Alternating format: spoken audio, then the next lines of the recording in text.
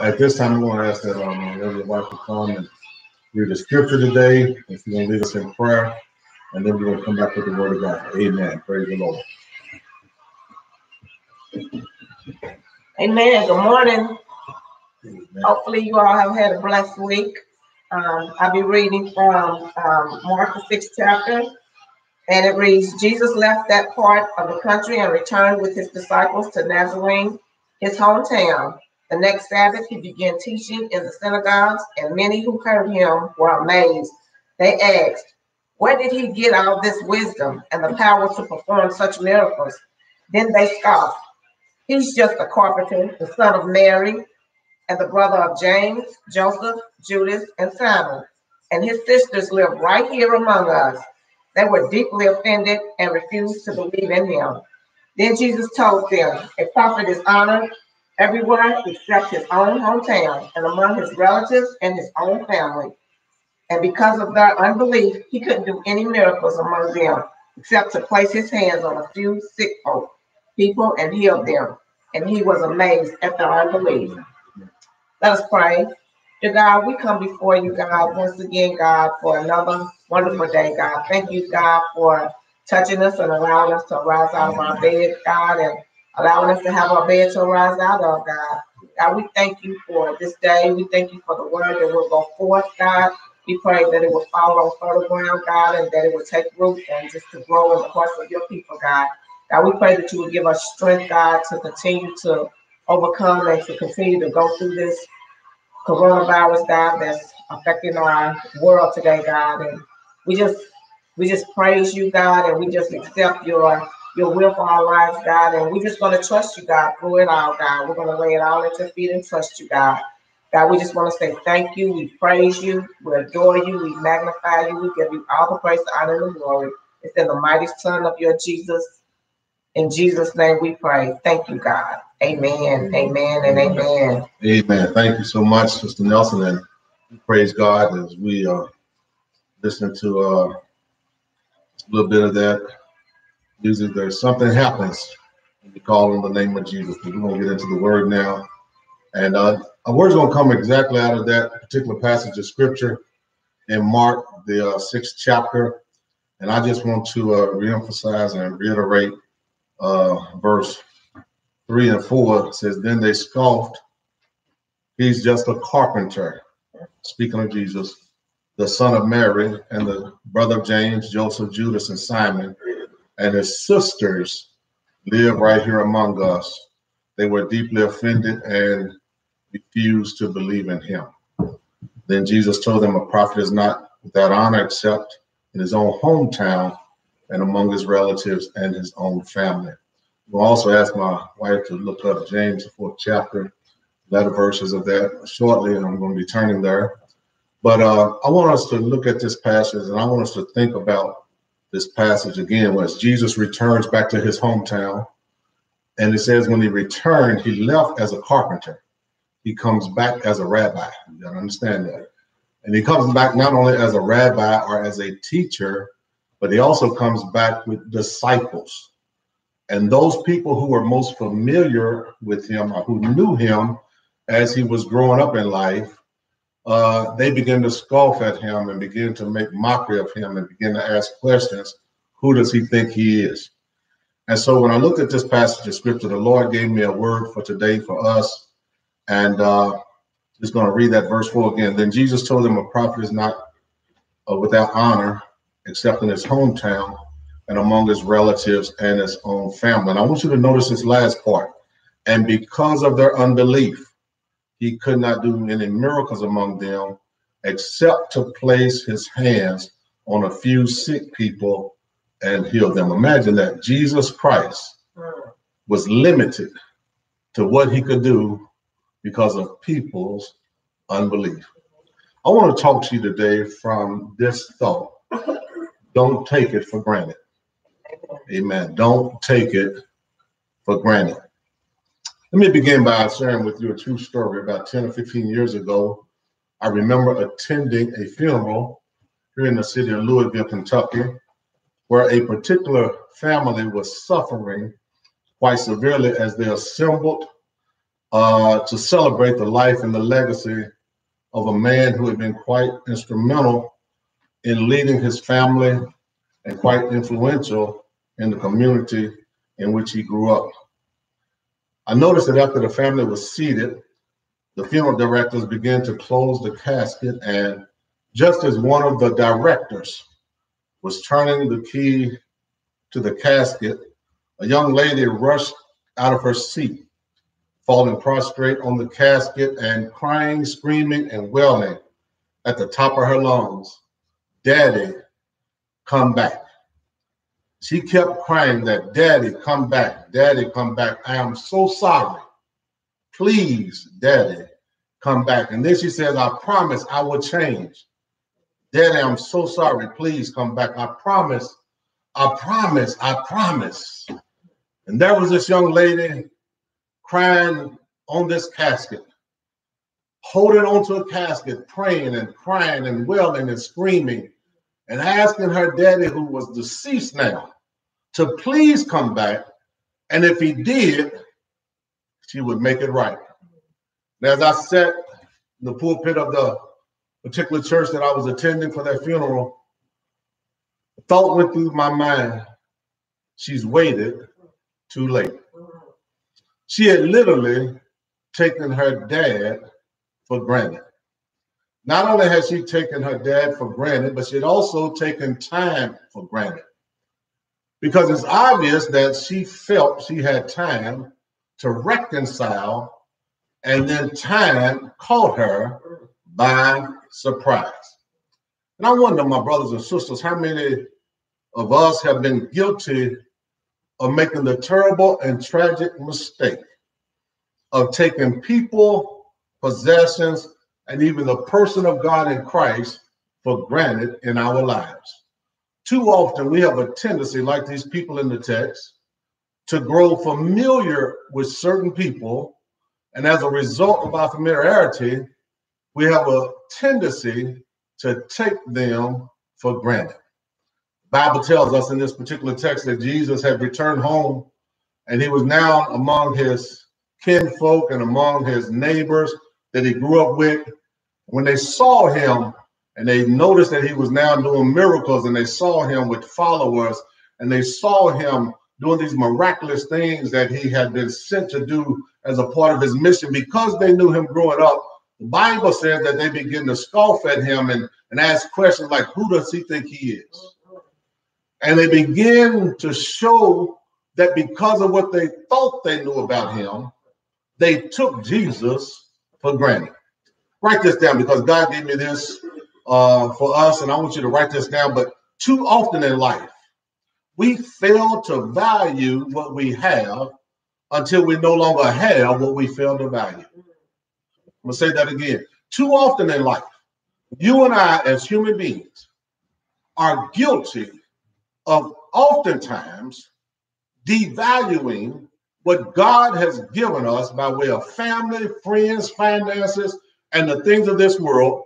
And we have a tendency to not value them until we no longer have them. Now, you've heard some people say you never miss your water until your well runs dry. How true it is that as a result of our human tendencies to take God and people and life for granted, so often we find ourselves like that young lady clinging to that casket when it's too late, crying about the fact that if we had another chance, we would do it all over again. So I want to talk to you today about the importance of not taking life for granted. I thought about this time that we're experiencing, this pandemic, and all the things that are going on. And I thought about all the things that people are now wishing they had the opportunity to do again. There are three spirits that I want to share with you, and God gave me this message, and there are three spirits, are attitudes that are always exhibited whenever someone or something is being taken for granted. Three spirits are three attitudes that people display or exhibit when they're taking someone or something for granted. And right there in verse 3, I want you to look at that, because we're going to walk through this, if the Lord willing, we'll be done in a little bit. But in verse 3, Notice it says this, it says in the verse 2, it says, the next Sabbath he began teaching in the synagogue, and many who heard him were amazed at his ability to teach so well. And they asked, where did he get all this wisdom? Because Jesus hadn't attended in the seminary. He didn't come up under any rabbi to be taught. So they asked the question, where did he get this wisdom and the power to perform such miracles? And I've learned in life that a lot of people who say they believe in God doesn't necessarily believe that God anoints certain people. Then they scoffed at him and they begin to say these words, he's just a carpenter, the son of Mary. And that was to ridicule who Mary was, because evidently Joseph had died. He's not mentioned. And so they were speaking in an illicit manner about his mother Mary. He's the brother of James, Joseph, Judas, Simon, and their sisters live right here among us. And they were deeply offended and refused to believe in him. Now watch this. The three spirits are attitudes that are always present or that are always exhibited when someone is taking someone else or something for granted. The first spirit I want to talk about is the spirit of criticism. The spirit of criticism. When people take God, when people take others, family members, spouses, children, whatever it is in life, the spirit of criticism is one of those spirits or attitudes that are always present and prevalent in the lives of those who take things for granted. Right there, it's right there in the text, because it says they scoffed at him. You see, the spirit of criticism is when people take a personal analysis or judgment of you, and based on what they see you as, or how they want to make you see yourself. Let me say that again. The spirit of criticism is when people take a personal analysis of or judgment of you based on how they see you. So when people criticize you, oftentimes it's because they don't see you in the created format and in the created blessing that God has created you in. They see you from a perspective that they have formed about you in their own minds and in their own lives. And then criticism has a tendency to scoff at you with the hopes of making you see yourself as they see you. Amen. The only way some people can make themselves feel big or feel good about themselves is by attempting to make someone else feel small. There's a lot of people who criticize other people, not because there's anything wrong with the people that they're criticizing, but simply because they're small-minded. And small-minded people have a tendency to try to speak negatively about somebody else so that they can feel big within themselves. Come on, y'all. Yeah, some of y'all know some of those kind of folk. And as a result of their own insecurities, as a result of their own jealousies, as a result of their own enviness, they have a tendency to speak negatively about somebody else, because in a lot of cases, I've learned that a lot of people who criticize you, they don't criticize you because they really look down on you. They criticize you because they wish they were you, and they wish that God would favor them like God is favoring you. Don't ever let nobody talk you out of the favor that God has placed upon your life. Don't ever allow nobody to criticize you to the point to where you start feeling down because they separated themselves from you, and you start feeling down like you're a nobody. God didn't create you as a nobody. You're somebody. You're made in the image of God and after his likeness, and you should always see yourself from the lens of God's eye, not man's eyes. Always see yourself from the lens of God's eyes, not necessarily from how everybody else sees you. Amen. I remember one late preacher, Dr. F.G. Sampson, who said one time, I think his daughter was named Alfreda, and said she came running home. And said she came running home and she said, Daddy, this boy said that I'm really good looking. He says, okay. And she says, I'm just excited because he says, I'm beautiful. He said, well, go back and tell him, thank God he got good eyes.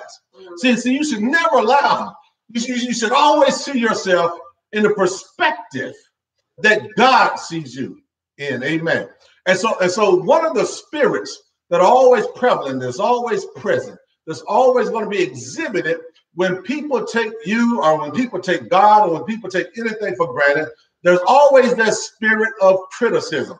always scoffing at something, always talking down about something, always angry about something. And watch this. I looked up the word criticism, and I want to read this to you. It says criticism is usually done as an attack or expressed by someone who is jealous or angry at you and who desires to harm you by the words to someone else or about you.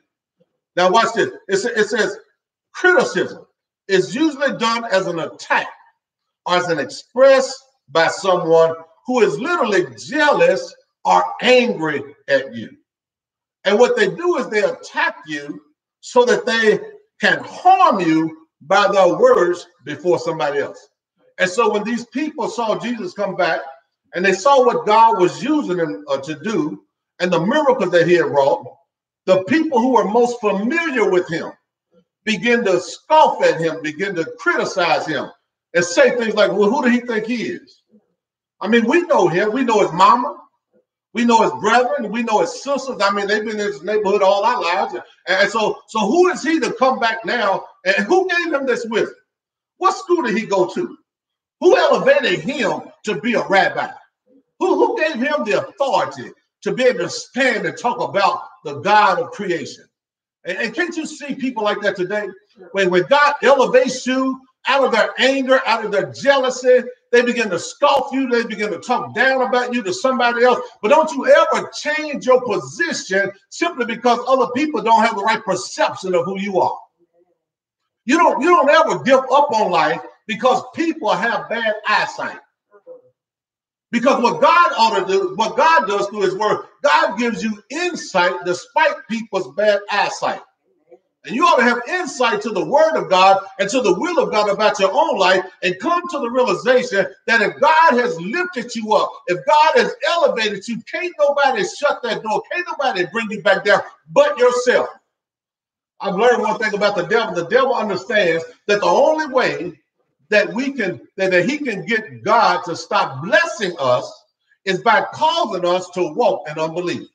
Because remember the text, the Bible says that Jesus could not do many miracles among them except heal a few sick folk, which means he went there with the intention of healing everybody. He went there with the intention of being for doing great and mighty works. In fact, the Bible said he couldn't do many mighty works.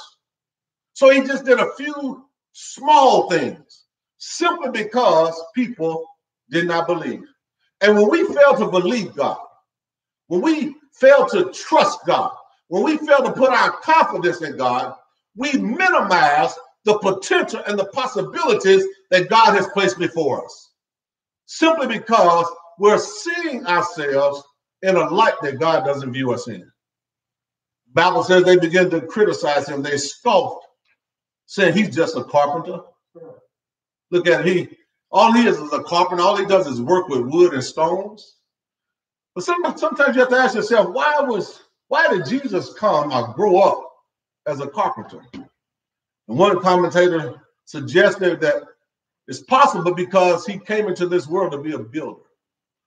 He came to rebuild us. He came to redevelop us. He came to reconstruct us so that we can go back to Genesis 1:26.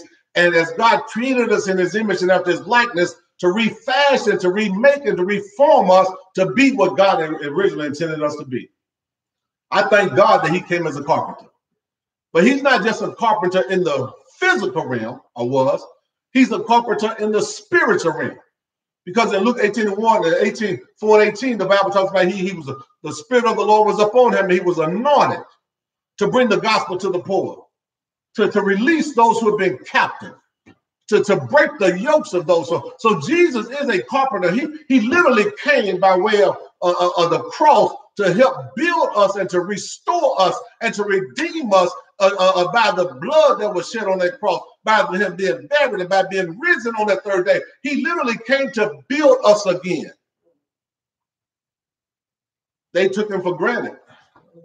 And because they took him for granted, they missed out on the miracles and the mighty works that could have been theirs had they not taken Jesus for granted. So often in life, as a result of those who take people for granted, they have the spirit of criticism. But there's another spirit that's often exhibited when people take you for granted. And not only is it the spirit of criticism, but it's the spirit of complaining. The spirit of complaining. See, criticism is when they scoffed at him. Complaining is when they became irritated at him. You see, the spirit of complaining, our complaining is to be negatively dissatisfied, unhappy, and always murmuring about something that irritates them. When I thought about this, I thought about how all of us are guilty of this spirit of complaining. All of us have been guilty of complaining about something we should have been grateful for. All of us are guilty of complaining about things that we have taken for granted. All of us are guilty about complaining about people that God has placed in our lives, and we've literally taken them for granted. All of us have even been guilty of complaining against God and taking his blessings and his grace and his mercy for granted. I thought about this thing, and I thought about this pandemic, and I thought about how so many people used to complain about having to go to work. Now you got people protesting to go back to work. See, you got to be careful about what you complain about and about taking life for granted, because within a moment's notice, everything you complain about could be gone. There are people across this globe, it's thousands of people, thousands of lives have been snuffed out as a result of this pandemic. And I'm sure among those thousands and thousands of people across the globe and the thousands within this country, there are some people who have passed away. And just like that young lady that prostrated herself on that casket, some of them never got to say goodbye. Some of them never had the opportunity or took the advantage of loving those that they had a chance to love when they were here. Why? Because they took them for granted. And too often we take our relationships for granted. We just assume they're going to be okay. We just assume they're going to be there tomorrow. We just assume it's going to work out. We take our marriages for granted. Isn't it amazing how when we first meet, everything is always lovey-dovey? Everything that they don't make, that other person never makes a mistake. But once we become familiar with them, then all of a sudden we begin to complain about everything. Amen. Some of you all are guilty about that as well. Just say amen. When you met that person, when you first met them, they had some things about them that literally annoyed you and irritated you. And when they did it, they said, I'm sorry. Like, they don't bother me. They don't bother nothing like that bother me. But that's during the dating game. Then when it gets down to that marriage part and months or years down the road, and those same tendencies begin to show up, we have a tendency to become irritated and complain about the things that we should be grateful for. Amen. That we complain about our relationships. We complain about our families, our friends, and even our enemies. We have a tendency to fail to realize. And then we have the audacity to quote Romans 8:28, all things are working together for my good because I love the Lord and I'm called according to his purpose. And as soon as something goes against what we desire, we have a tendency to complain. But what happened to Romans 8:28? You said all things were working together for your good. We talk about this is the day the Lord has made. Let us rejoice and be glad in it. Well, what is your it? Because your it could be where somebody's treating you wrong. Your it could be an argument with your spouse. Your it could be no finances in the bank. Your it could be a sickness in your body. And then you got the audacity to say in a pulpit or in a church setting, in a sanctuary, this is the day. But what about when your it shows up? He said, this is the day. Psalm 118:24. This is the day the Lord has made. Let us rejoice and be glad in it. Whatever the it is of that day, he says, rejoice and be glad in it. Why? Because that's when it's tied to Romans 8:28. When you understand by the providence of God, all things are working together for your good. It may hurt, but it's working for your good. You may not like it, but it's working for your good. It may bother you, but it's working for your good. Quit complaining and quit taking life for granted and learn to say thank you through all things. Lord, I don't understand it, but I thank you. I don't like it, but I thank you. I don't want to feel this pain, but I thank you because I know it's going to work out for the good. Don't complain. Because what you complain about too often, God has a tendency to take away from you. We sit around talking about, I got to get up and go to Monday. It's Monday morning. Now folk are walking through the neighborhoods early on Monday morning just to get out of the house. Be careful what you complain about. We complain about the rain. We complain about when the sun's shining. We complain when the wind is blowing too hard. We complain about food. We complain about everything. Literally just people just complain. We complain about the seasons. I don't like the winter. I don't like the spring. I don't like the fall. It's too hot in the summer. Here it is. We just go through these series of complaining. We sit there and be 3 degrees in wintertime, and I can't wait till summer get here.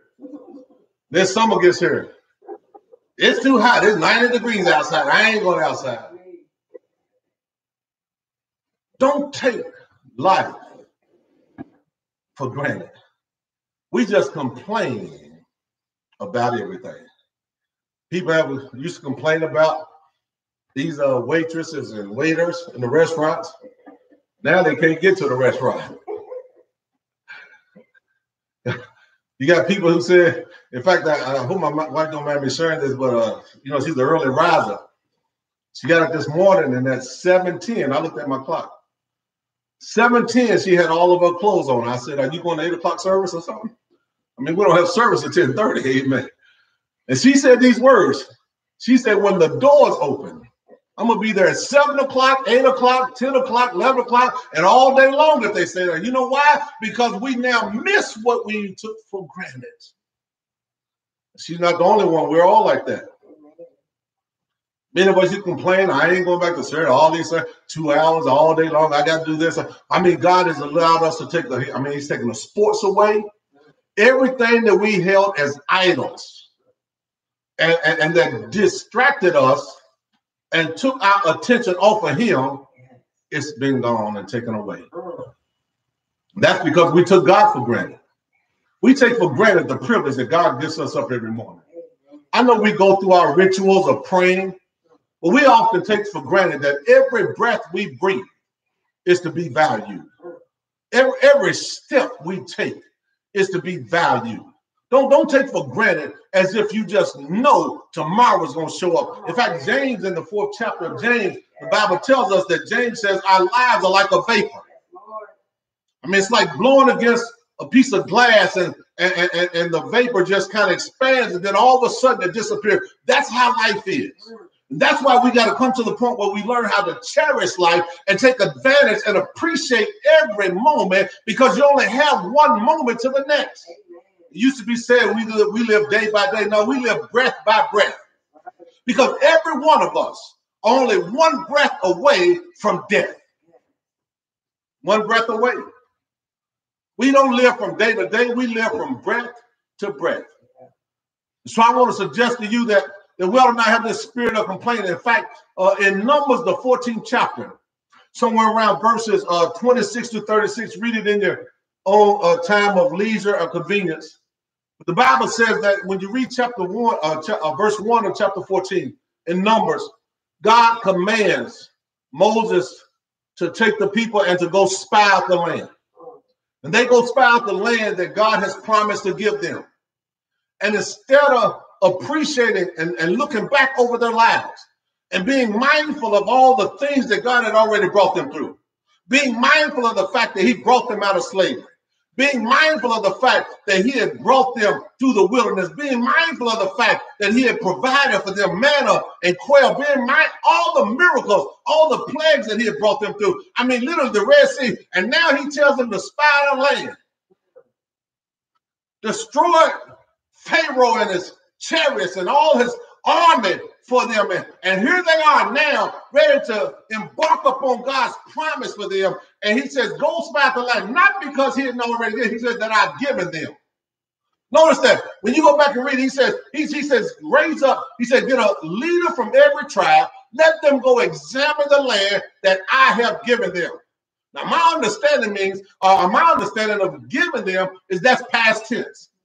That is to say that if God has given it to you, it's not like you got to go do anything extra to get it. He says, I just want to show you what I got in store for you.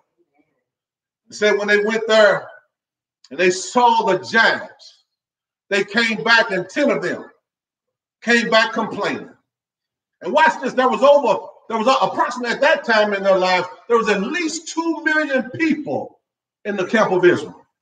And 10 people caused the whole camp to go crazy. 10 people, 12 people go spy the land, 2 come back and say, we can do it. But 10 people said, we can't take it. There's giants in the land. Yeah. And watch what they said. They said, not only are they giants, not only are they bigger than us. See, that was a problem. They said they're bigger than us, but they failed to realize they're not bigger than God. And too often in life, we find ourselves complaining and taking certain things for granted, even the possibilities and the potentials that lie before us, because we see things that are bigger than us. But you ought to always remind yourself, as a child of God, I don't care how big it is, it's never bigger than your God. Amen. They said we look like grasshoppers in our own sight. Yeah. That was the problem. They had bad perception. But I stopped by to tell somebody, just because it's your perception doesn't necessarily mean it's a reality. Amen. Because perception is how you view things. And let me just help some. Here's each other. You ought to alter the way you view things, and you ought to view things and see things from the perspective that God has promised them. They said, we can't do it. And so they dwelt and died in the wilderness. Not only that, but when God chastises them and God speaks to Moses, God says, why are they complaining against me? Go read it for yourself. He said, why are these people complaining against me? Moses was the leader, but God says they began to complain about they couldn't take the land. God says, why are they complaining against me? The same thing they did in Mark the 6th chapter. They began to complain against Jesus, and the Bible says Jesus couldn't do many mighty works because the people start criticizing and they start complaining. And some of us just got the bad habit of always complaining about everything. You can have $1,000 in your pocket and you complain because you don't have 2,000. It could be sunshine outside, and we complain about it. I mean, they just complain, and God called it. Not only did He say, "Why are they complaining about me?" and ask the question, but then He says their complaining is evil. Yeah. Complaining to God is evil. Why is it evil? Because God has been too good to us. When you look at where we are in this country called America, the poorest people in this country are rich compared to other people around the world. And here we are complaining about everything. But I stop by to tell you, don't take for granted the fact that you have shelter over your head. You could have been homeless. Right. Don't take for granted the fact that you're complaining about your health and your strength, because there's somebody's a whole lot worse off than you are. Don't take for granted that you have what you call insufficient food supply in your house. Because there are some folks don't have any food. That's right. There are people starving across this country. We have a tendency to say things at times. We say, I'm starving. We don't know what it means to starve. And what we have to do, we got to realize that life is but a vapor. We only have a short period of time here. We need to make good use of it and not criticize and not complain. Why? Because complaining is evil to God. Now look at verse 4, and I'm going to try to wrap this thing up. Then Jesus told them, a prophet is honored everywhere except in his hometown and among his relatives and his own family. So we talked about the spirit of criticism, 3 spirits or attitudes that are exhibited when we take life for granted or take someone else for granted. The spirit of criticism, the spirit of complaining, but then notice this, the spirit of arrogance. One of the reasons they criticized Jesus and one of the reasons they complained against him is because they were arrogant. they saw or thought they were bigger than him. You see, to be arrogant is to have an unhealthy, exaggerated, unpleasantly proud sense of one's own self-worth or importance. Let me read that again. To be arrogant is to have an unhealthy, exaggerated, and unpleasantly proud sense of one's own self-worth or importance. And whenever there's arrogance in the land, America, proud America, you know, we talk about how proud we are as Americans. We talk about how great we are, how mighty we are as a nation. But one little germ brought us all down. Yeah. Think about that. God didn't have to send an army of locusts against us. And here we are now, quarantined. Here we are now. People are trying to go back to work early, want to go back to worship early. Why? Because we've taken all these things for granted. We've literally taken for granted and made the foolish presumption and assumption that we will always have what we have. And within a moment's notice, it was gone. Thousands of lives have passed on as a result of COVID-19. Many of those people made the assumption they would be here the next day. Amen. That's arrogance. If I go back to James, the 4th chapter, and I told you to go to James, and James not only talks about how life is a vapor, but he says, for those of us who have the audacity to say in arrogance, tomorrow I will do this. Yeah. Tomorrow I'm going here. Next year, I'm going to go do this. Yeah. And he says, you don't even know what your life is. You don't even know if you're going to have the next moment. Right. He says, all such boasting is evil. Why? Because it's arrogance. To say, he said, here's what you ought to do. You ought to say, if the Lord's willing, that's right. If the Lord permits me, right. I'll do this, or I'll do that. But to have the audacity to say, I'll see you next week. Well, you don't know if next week is going to be on your calendar or not from God's perspective. That's arrogance. To say in 5 years, and it's not suggesting we don't plan, it's not suggesting we don't make plans, but he's saying in essence, don't ever take the mindset that you just know you're going to be here and you just know something's going to happen. That's right. He says your life is a vapor. And just like the rich man, I think in Luke's gospel, the rich man had it all. Lazarus had nothing. But then they both died. You know what's an equal denominator among humans? We all die. That's right. I don't care how much money you got, I don't care what kind of house you live in, I don't care what kind of vehicle you drive. We all die. And this virus has proven that the wealthy can be infected and affected as a result, regardless of their wealth. The poor, the rich, the white, the black, the Hispanic. Right. It does not discriminate. Right. So often in life, we take for granted the things that God has given us, and we just assume. You got a lot of people who have never understood what it means to be poor, that are now in this nation alone, thousands and thousands and thousands of people have signed up for unemployment. And thousands are still waiting to receive it. Why? Because they just assumed they would always have a paycheck coming in. It's been said that at least 80 to 85% of all Americans are up to their ears in debt.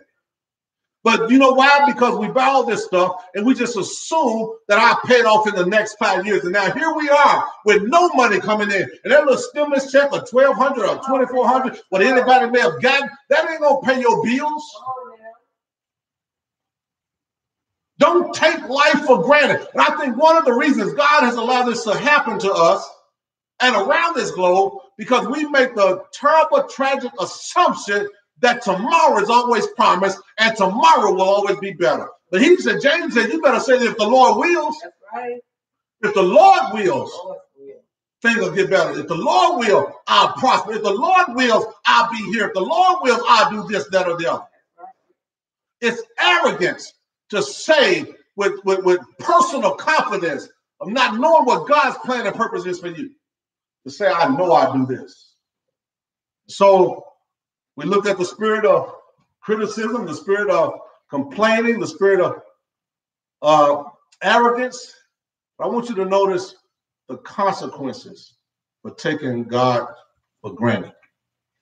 Going back to this text, and because of their unbelief in verse 5, he couldn't do any miracles among them except to place his hands on a few sick people and heal them. Notice this. Jesus was amazed at their unbelief. Think about that. The scripture says Jesus was amazed at the unbelief of the people who knew him. How many of us have known Jesus for a while? And yet we still exhibit paramount unbelief on a regular basis. We have a tendency to walk in fear and not by faith. The consequences of taking God for granted oftentimes shows up in our health. He says he could not do any mighty works because of their unbelief. I want to suggest you ought to not take your mobility for granted. Some of you have heard my story that, 2018, March the 12th, 2018, I was in a tragic, a terrible accident, and 100% spinal injury, paralyzed temporarily, still trying to recover over 2 years later. But I thank God every day. I've always been grateful for waking up in the morning. I've always thanked God for a place to stay. But it's different when you lose your mobility. Because every time I put my foot on the floor now, it's different than when it was before I had the accident.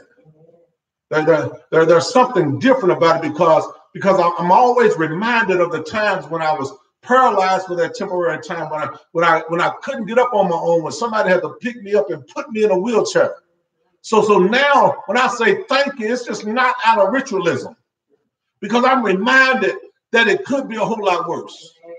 Don't take your mobility. Don't take your spouse and your family for granted, because there are people now who are literally complaining because they can't get to their families. There are funerals that are taking place and their family members can't even be there to help celebrate their homeborn. Don't take it for granted. Don't take God's blessings for granted. Don't take the fact that God woke you up this morning for granted. You didn't have to wake up this morning. You could have been dead and gone, but thanks be to God that he spared you one more time. Don't take for granted that God has provided you with shelter and food and clothing to put on your body. Don't take for granted that you may not have a house that you want to live in like you want, but if you got shelter over your head, I stopped by to tell you, you got a reason to praise him. Don't take for granted that God has protected you, because if the enemy had his way, he would have taken you out a long time ago. But thanks be to God, he has dispatched angels on your behalf, and they stood before you in death, and you don't even know it. I stopped by to tell somebody, you better praise him today. You better learn how to lift up holy hands. You better learn how to say in the midst of the storm, Lord, I thank you, because you're still worthy to be praised. You better learn how to bless his holy name. Yeah, I know we quote that scripture, Psalm 34:1. I will bless the Lord at all times. But when all times show up in your life, when the good show up, you ought to bless him. When the bad shows up, you ought to bless him. When it's cursed, you ought to bless him. When it's painful, you ought to bless him. When folk walk out of your life, you ought to bless him. When he sends folk into your life, you ought to, at all times, I will bless the Lord. And his praise. What does praise mean? I will boast on him. James said, don't be arrogant. Don't you be boasting about what you're going to do. You better start boasting about what God is able to do. You ought to boast about the fact that he's able to do exceedingly abundantly above all that you can ask, think, or imagine. You ought to boast about the fact that he's God, and with a word, he can change your situation. You ought to boast about the fact that if he just speaks, death will behave. And if he speaks, death will show up. You ought to boast about the fact that he is God. You ought to boast about the fact that one day, some 2,100 years ago, he died on a rugged cross. You ought to boast about the fact that he was buried in your place. You ought to boast about the fact that he rose on your behalf. You ought to boast about the fact that right now he's sitting on the right hand of the Father, interceding on your behalf. You ought to boast about him. You ought to boast about the fact that he's coming back for a church without spot or wrinkle. You ought to boast about the fact that God will take care of you. Does anybody know what I'm talking about? Is there a living witness by way of this virtual worship service that you can say in your home or your bedroom, in your kitchen, wherever you are, that I know that God will take care of me? Can you lift up holy hands and say, Lord, on this Sunday morning, I may not be able to go out, but I'm glad that I've got a place to be quarantined in. I'm so grateful that I got a place to be quarantined. I'm glad that if I can't go certain places, at least I got a right mind and I'm sane enough to know that I can't go certain places. I could have been crazy. I could have lost my mind, but by the grace of God. So I've learned, my brothers and sisters, that in all things, give God thanks. In all things, bless his holy name. In all things, worship him in spirit and in truth. And don't take life for granted. If he wakes up in the morning, when he wakes up, as soon as your eyes blink, even before your feet touch the floor, you ought to just lay there and say, Lord, I thank you. When you look at your family and you realize that things as well as they are, even if they're not where you want them to be, Lord, say, thank you that I got a family. When you look at your finances and your bank account may be depleted during this this pandemic, but thank God you still got a bank account. We've got so much to be thankful for.